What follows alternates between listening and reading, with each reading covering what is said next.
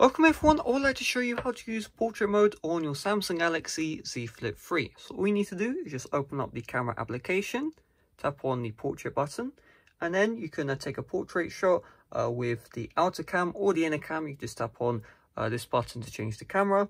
And all you do is you just, if you're using the outer cam, select the object you want to have as the primary focus. So let's say this iPhone box, and you can see all the background right here is going to blur out.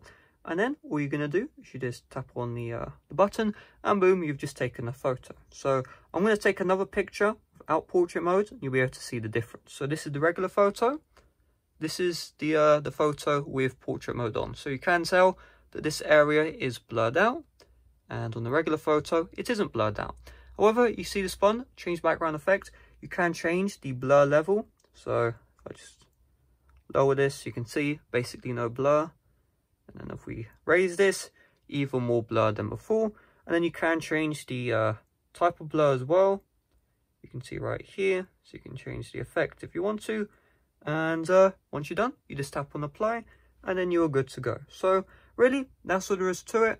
Hopefully this video did help you out. If it did, make sure to smash like, subscribe for brand new. Check out my playlist right now with all the tips and tricks on the Samsung Galaxy Z Flip 3.